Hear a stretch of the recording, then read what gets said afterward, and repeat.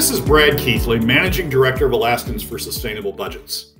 Welcome to the weekly Top 3, the top 3 things on our mind here at Alaskans for Sustainable Budgets for the week of November 26th, 2018. The weekly Top 3 is a regular segment on the Michael Duke Show. I join Michael on the show each Tuesday morning from 6:20 to 7 a.m.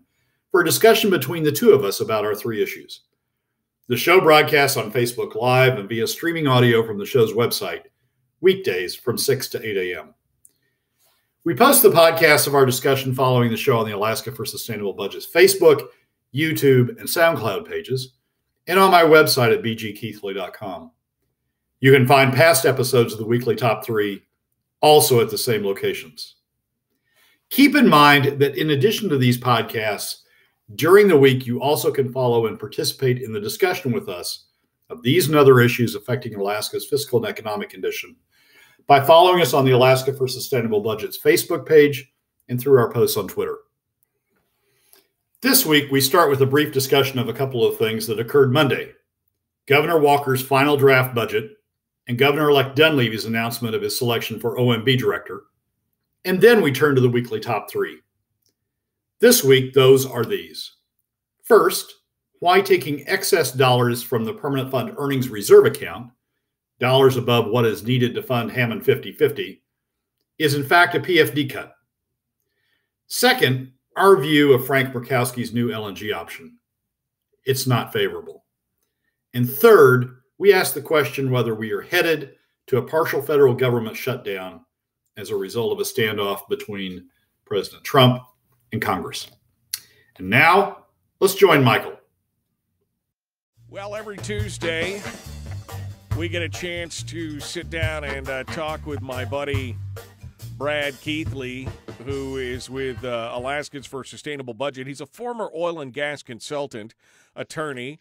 Has a side gig, economic. I mean, guys, he does a little bit of everything. He dabbles in a lot of stuff, but he is the go-to guy that I like to talk to about things when it comes to state business and budgets and more. He joins us this morning, and we're going to jump into his weekly Top 3. But Brad, before we do that, any comment on one, the governor's hubris of going out and throwing a budget out there about $230 million more than last year, and trying to lay it at the feet of Governor-elect Dunleavy, and any thoughts on his new OMB director before we jump into the weekly Top 3?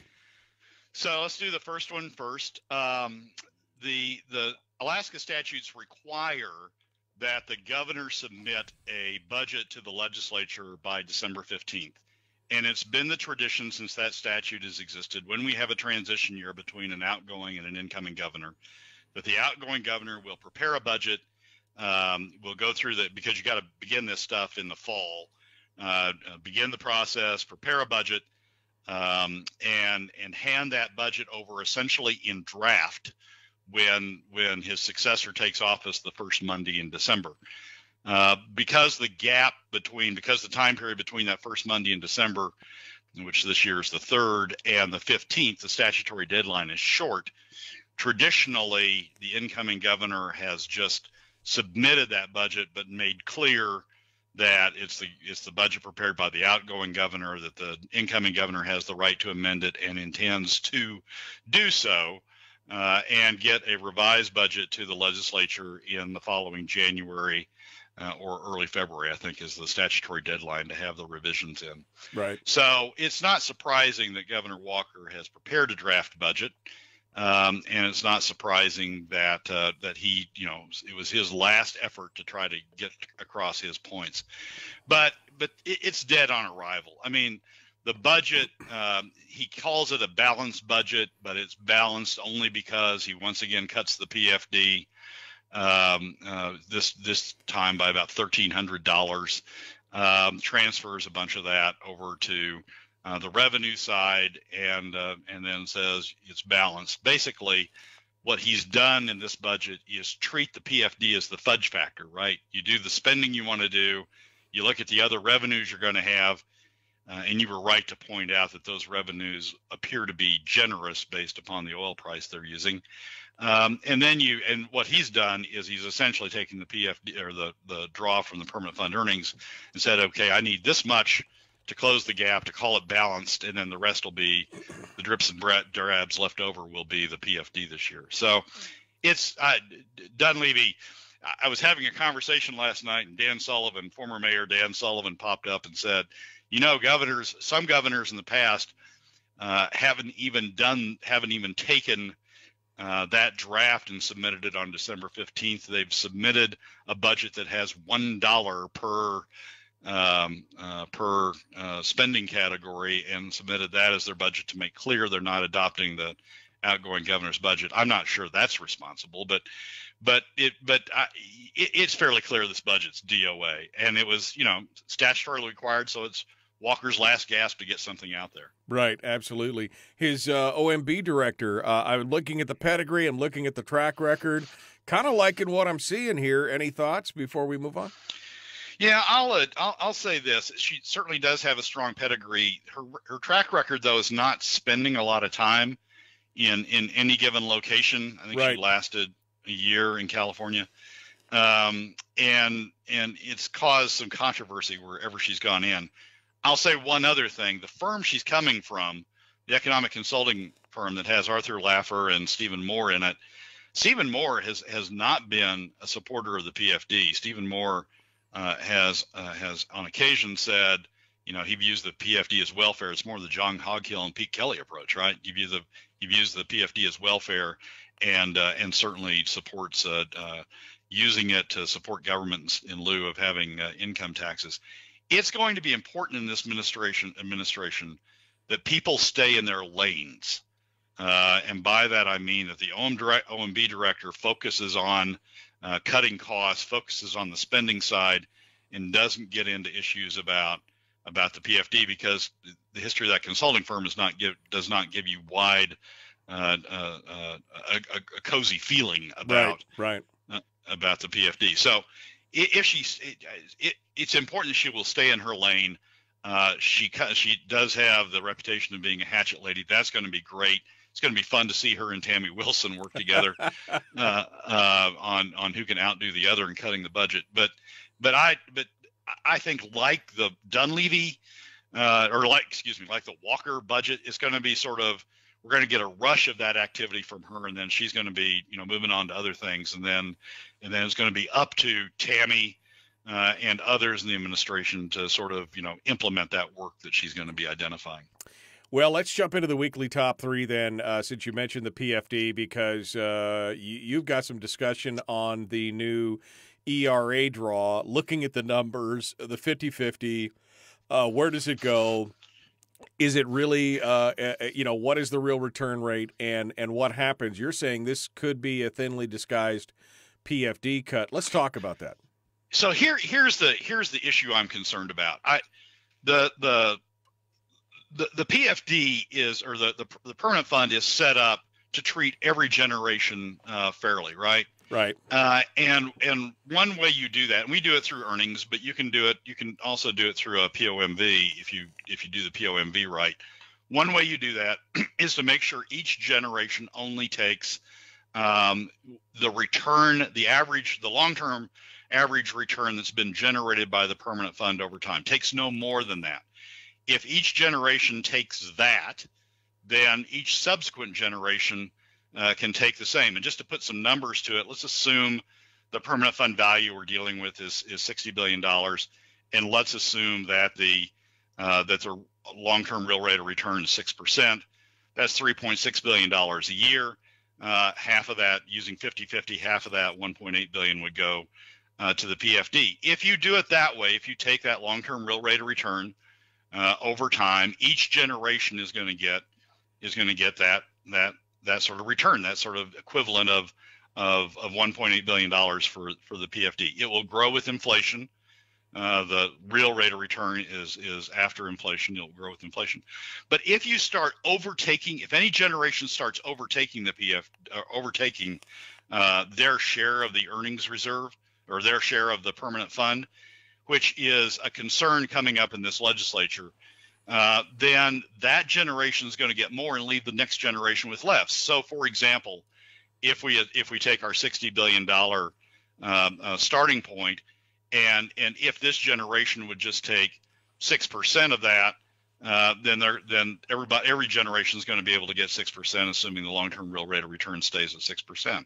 But if this generation takes 10%, takes the 6 billion takes the 6% for 50-50 government and the PFD, but takes 4% more, draws out of the earnings reserve 4% more to cover spending, to cover current spending, uses it as a fiscal reserve, then the amount goes from 60 billion left in the permanent fund, goes from 60 billion down to 55 billion, and 6% on that for subsequent generations is about $150 million less than this generation took for themselves. Right. So the concern is not using the earnings reserve and not using the historic earnings approach, or using a POMV approach that reflects the long-term real rate of return. That's all well and good. That's what each generation should do.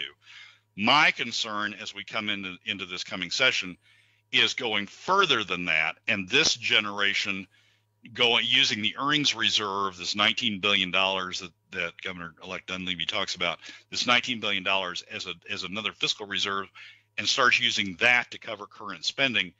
If we go over the 6% and they take that additional amount, that excess amount, to cover additional spending, then that's going to be effectively a PFD cut for future generations, because it's going to leave a lower permanent fund value, a lower investment base that future generations are going to be drawing, or are going to be earning on and drawing from. So that's my concern. If we overtake if this generation, this coming legislature, uses the permanent fund earnings reserve as a fiscal reserve and overtakes their 6%, our 6% that we're entitled to, the long-term real rate of return, and takes another $5 billion, for example, to cover current spending, then that's effectively a PFD cut for future generations. That's a point I'm going to be coming back to often in this session, I believe, because I think we're going to have a problem in this session getting the spending down to the level that it needs to be down to stay within current revenues plus a 50-50 draw. And I think there's going to be a lot of pressure from legislators and from various special interests to say, well, let's just pull a little bit more out of the earnings reserve to cover a spending shortfall. It'll be okay. Right. We're just going to pull a little bit out this year and then next year. And the point I want to keep making about that is that's a long-term PFD cut that we'll be doing if we do that. Okay, and so people are clear on this. We're talking about the earnings reserve, but for the purposes of this discussion, the earnings reserve is technically part of that $60 billion of the permanent fund. I mean, we have the corpus of the fund, which is constitutionally protected, but then you have the earnings reserve account where the excess earnings of the fund go. But when they say $60 billion, they are bundling the two together. Even though one is constitutionally protected and one can get just a draw from the legislature on a majority vote, but technically between those two things, that is the entirety of the permanent fund. So what you're saying is, if they drew another $5 billion out beyond the 6% rate of return, then what you would have is you'd have a $5 billion less in basically the permanent fund overall. And that's why it would then generate a lower return going forward, because there's less principal when it's all said and done. Am I kind of summating that correctly? Exactly right. That whole $60 billion, the portion that is in the corpus and the portion that's in the earnings reserve, is invested. That whole $60 billion is invested by the permanent fund, and it produces the returns. That investment base is what produces the returns that we look to fund the PFD and to fund government going forward. If you reduce that investment base by overtaking out of the earnings reserve, if you reduce that investment base, the earnings that the permanent fund is going to generate is going to be less because you got a lower investment base. So That's exactly right. The $60 billion is a combination of the corpus and the build-up earnings reserve. So we got to watch out for that because, again, if we spend too much of the earnings reserve, it is a permanent cut to the permanent fund until they refill it. But that's money we're never going to get back in that regard.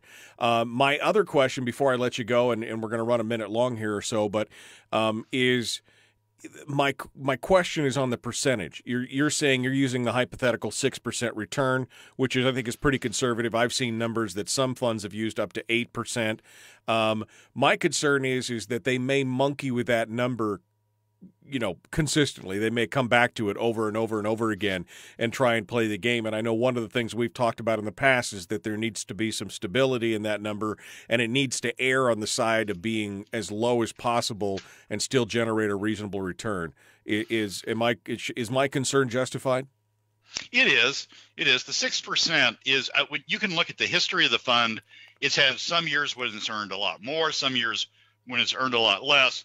But sort of regardless of whatever time period you use, 25 years, 20 years, 10 years, 15 years, 5 years, the average earnings over that sort of period has been around 6%. That's after inflation. That's been the historical average. If instead of taking 6%, you take 5%, which is what SB 26 would do, actually you're shorting the current generation because you're taking less than their fair share, and you're transferring that additional percent to the benefit of the future generation. So it's important. That percentage is important, and I use 6% because that's the historic realized real rate of return that the fund's generated. Okay, we are back in the break. And Brad Keithley continues with us now during the thing. This is the special stuff that all you guys in the Facebook chat room get to continue with us here. Karen asks in the chat room, does the 6% POMV still allow for a full PFD based on statute? It does, and you can do the numbers. You can see the earnings. The earnings are the real rate of return over time. So if you used a PFD based upon the current statute, you'll have some differences in any given year, but the average over time will be roughly the same. William says, and I haven't read the whole thing, so I'm just going to read it out loud to you here, Brad. I've read the beginning of it. Mixing the concepts of 1, the historical PFD distributions, with 2, rebating unpaid portions of the same historic PFD distributions for the past 3 years does not equate to meaning the current generation will curtail the benefits of future generation. It means that the current generation will get what it should have received per the historic statute, which is still in the books. Granted, if the cap PFDs are not rebated, future generations could receive more, but that does not mean that if the PFDs are rebated, then future generations would receive less than they would have been entitled to receive based on this historic formula. The only way your concern would become true is if the new PFD POMV formula would be based upon a 6% draw 50-50. That's why I still advocate for the original historic PFD formula. Yeah, that's it's what that argument essentially is that the current investment base shouldn't be $60 billion. It should be $55 billion to start with, and that that $5 billion difference, it's actually 2.5, but for the purposes of this example, I've used in 5. That $5 billion is somehow artificially in the investment base and should be taken out to begin with. There's a long argument about that. I don't think that's accurate. I think that $5 billion, that what the PFD cuts that we've experienced over the last 3 years were in fact taxes that paid for a portion of the overspending that occurred during that period. And I don't think it's right to rebate those taxes that were paid and just say this entire amount of overspending gets kicked to the future. But I understand technically the argument that's being made. It's just I just don't agree with it. Well, and I think, again, that just for clarification for folks out there listening, there is the historic PFD payout formula, and then there's the historic permanent fund, the POMV versus the valuation formula as well. So we actually got two separate things we're talking about here. I don't want people to get confused on what is happening here. Based on what you're seeing right now, some of the cabinet positions, some of the discussions, some of the players that are moving in, what are your thoughts on moving forward here in the next 2 minutes? What are your thoughts on the discussion and the promises that Governor Dunleavy has made about paying the full PFD, discussions about whether it could pay the back PFD, and what it's going to do with budgets and the government moving forward based on the personnel and everything you're seeing right now? It's all going to depend. The ability to pay the full PFD is all going to depend on bringing spending down. If we can't bring spending down, paying the full PFD on top of that is going to.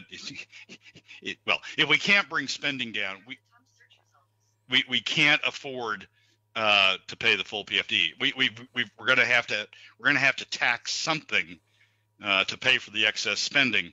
And if you look at the legislature, the reality is they're going to vote to cut the PFD. I mean, you got Chris Birch out there and others, Natasha von Imhoff, saying that they will vote to cut the PFD before they institute any sort of taxes. So it all depends on bringing spending down. The cabinet that the Governor-elect Dunleavy is bringing in looks like that they have the ability to identify spending reductions. The selection of the OMB Director certainly goes in that direction. But here's going to be where the rubber meets the road. You go in, somebody's going to go in and say, we're going to cut Medicaid. We're going to cut all the optional Medicaid services and essentially cut Medicaid in half. We're going to close two of the universities. We're going to go to one university. And then you're going to get the pushback. The people who are on Medicaid are going to push back. Their legislators are going to push back. They're going to be calling legislators. People at the universities are going to be calling. And can the legislature withstand that sort of pushback? That's where the rubber is going to meet the road. If they can, I think the Dunleavy administration will identify where those cuts can be made. If they can withstand the pushback, then we're gonna be fine. If they can't withstand the pushback and either push back in the legislative session, the regular session, to have a higher budget, or if Dunleavy then comes in and exercises vetoes, okay, the legislature is going to have to resist calls for overriding. Brad Keithley is our guest. Our weekly top three. We were just talking about the PFD. Time to move on to our second of the top three, and that is Frank Murkowski's proposal for an alternative to the Alaska LNG project, which essentially revolves around moving up to the Arctic and getting LNG icebreakers and doing other things, taking cues from Russia and others, instead of building an overland route, which, again, it has some pluses, but it definitely has some minuses for people inside the state of Alaska for that. Brad, what are your thoughts? Well, Governor Murkowski, for those who haven't seen it, Governor Murkowski wrote an op-ed that's in the Alaska Journal of Commerce, may show up in other places, that essentially said it's time to consider an alternative to the to the proposed LNG project. And the alternative is, as you just described, to build a short pipeline, or perhaps not even to build a pipeline, but to trench out, dredge out a channel up in the Beaufort Sea to create an opportunity for icebreakers to come out of North Alaska, the North Slope, and bring ice or bring LNG down to ADAC. And then on ADAC, you would have a bunch of storage tanks, and you would use those storage tanks to disperse LNG to various markets and to store LNG delivered during the summer when the tankers were able to get out, and use it and then bleed that LNG out in the winter. This isn't a new concept. It's a concept that sort of reemerged as a result of what Russia's doing over on its side. But it's not a new concept, and it's been penciled out before. It was part of the evaluation that was done at the time that the producer group came forward with the Overland LNG proposal, and because of the capital costs, I mean the current LNG proposal has a big capital cost because you have to build a pipeline and between the treatment plant and the gasification plant, but the capital costs involved in building and buying and leasing these icebreakers is every bit as, and the time involved then of having to ship that down to ADAC, and the costs involved of building the facilities on ADAC is excuse me, historically as big as the capital costs involved with the pipeline. You still have to build a treatment plant on the North Slope. You still have to build a gasification plant. All you cut out is the cost of the pipeline and the cost of building these icebreakers and the ADAC facilities. Is sort of the same. So all you get out of this proposal, the Murkowski proposal, the only benefit you get out of that is that the dollars that otherwise would go to build the pipeline go into these other ancillary facilities, and they go to the benefit of people who build those other ancillary facilities. What you lose is the benefit of having gas for Alaskans by building a pipeline through Alaska, and the benefit of property taxes being generated off that for the benefit of the state and the local communities as that pipeline goes through Alaska. Essentially, what you're doing is you're transferring those state benefits of gas for Alaskans and property taxes and other revenue generation inside the state. You're transferring those benefits to the individuals or the business groups that will own the tankers and own the facilities in ADAC. And it's not so what you're doing is you're taking benefits that otherwise would derive to the state and to the people of the state, and you're transferring it into private hands. I understand why they're proposing this. I mean, for the investors in that project, that'd be a great deal. Right. They get the profits off of running the tankers and or the LNG tankers and running the facilities at ADAC and sort of derive those benefits to themselves. But for the state, it's not a great deal. Right. It loses those benefits that the in-state pipeline has. Well, and especially access to the resource in the form of utilities and everything else. I mean, I'll be honest with you. When I moved south from the interior, I saved, like $5,000 the first 8 months in utilities. I mean, it was a significant change for our family, and that had to do because then I had access to utilities that utilize natural gas instead of heating oil. If all the people in the interior, in Nenana, up and down the highway system, all these other places had access to it, it would have a huge effect. The trickle-down effect of that is just amazing. So not just the jobs, not just the taxes, but even just the access to our own resource would be a huge benefit. And if we did that with the tankers, it would change that whole picture. Yeah. The frustration, I mean, what they're trying to leverage up is the frustration of the line sort of being stalled right now. But the line's being stalled because of the Chinese trade war. We were on track to get this deal put together before the trade war broke out. China wanted to help with the balance of payments. The LNG project would be a big chunk of helping with the balance of payments. We were on track to get that going. The trade war broke out, and it sort of stalled the current situation. But the tanker approach isn't any better. I mean, we are stalled out because of the trade war, and the tanker approach would be stalled out similarly because of the trade war. So they're trying to leverage up. They're trying to leverage up on the dissatisfaction of the frustration of where we are right now, and say, well, this alternative would be better. Yeah, it'd be better for some individuals that position themselves to get the economic benefits of the tanker and ADAC, but it wouldn't be better for the state overall, and it's not going to go any quicker. than the current plan we're on. We got about 2.5 minutes here, Brad, to see if we can squeeze in the final of your top three, which is, of course, what I mentioned earlier, the potential for government shutdown. It's supposed to be happening this Friday. If they don't pass some stuff, what's happening? Well, it's a week from Friday. So a week from Friday. I'm sorry. Yeah. They got 2 weeks to get it done, December 7th. Ironic date. Yeah. But it would be a partial government shutdown. We funded, before the legislators went on their pre-election break, before Congress went on its pre-election break, it funded a number of government functions. So it would only relate to those government functions that have not yet been funded. That's about 30% of the remaining budget, if I recall correctly. We funded defense before they went on break, and we funded large portions of the non-defense discretionary budget, but we still got Homeland Security and a couple of other things. The president, the president has threatened that if he doesn't get funding for his border wall, and I think the number he wants is $5 billion, if he doesn't get funding for the border wall, he won't sign the appropriations bill. And if you don't sign the appropriations bill, if you don't get the appropriations bill enacted, then those functions of government covered by the appropriations bill don't have funding, and they have to start the shutdown process.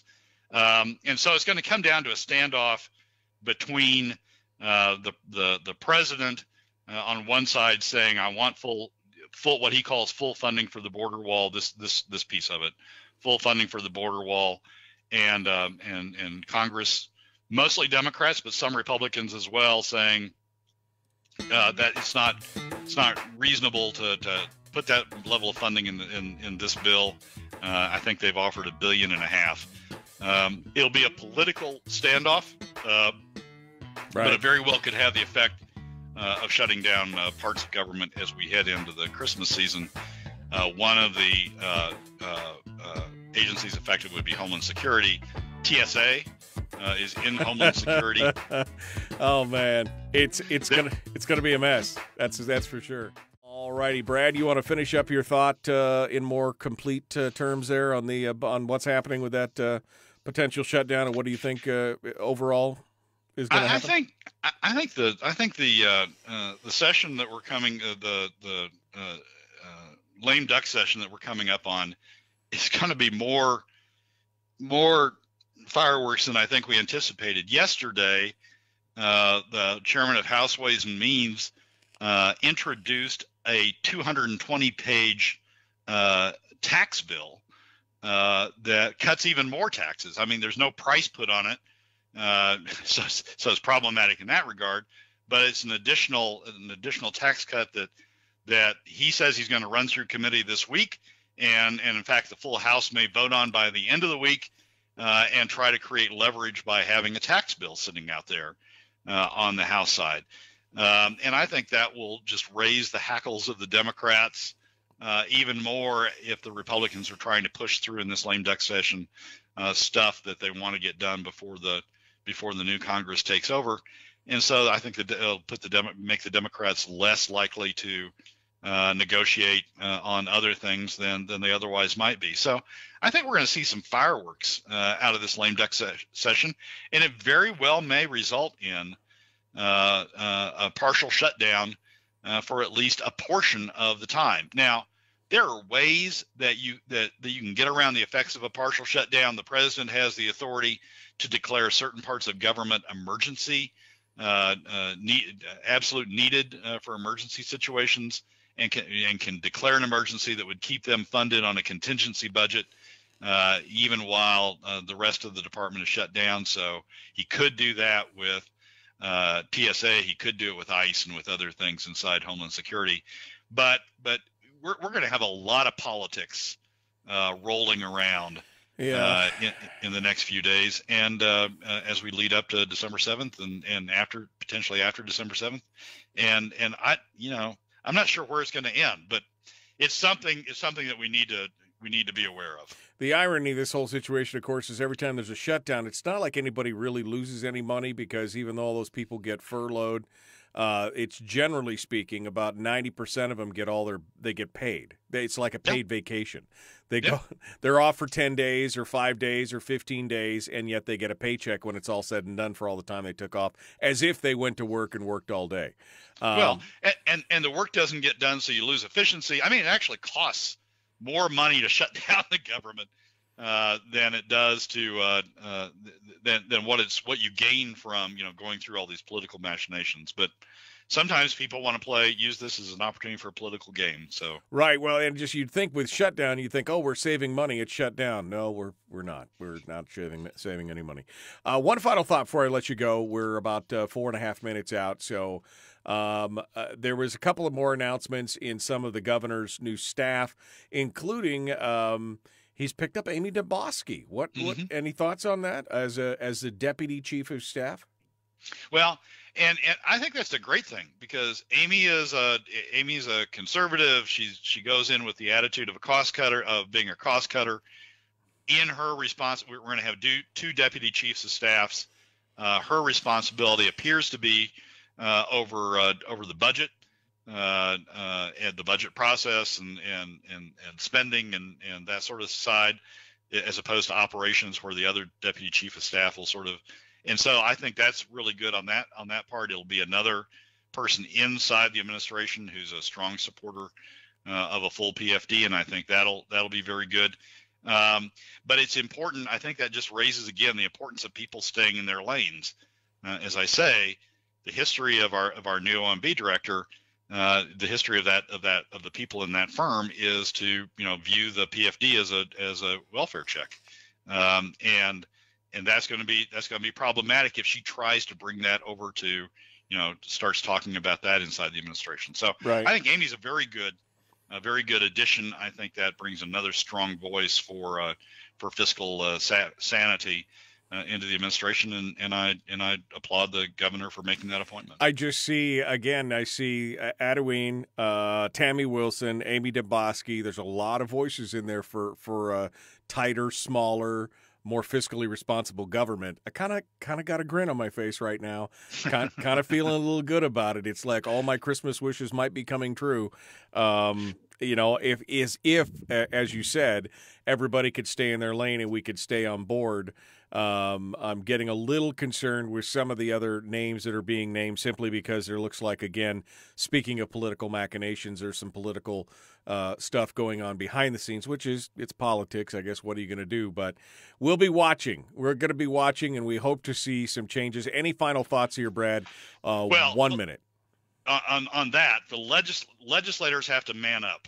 I mean, that may not be an appropriate comment anymore, any more politically correct comment, but basically legislators have to man up, right? They have to. The administration can propose all these cuts.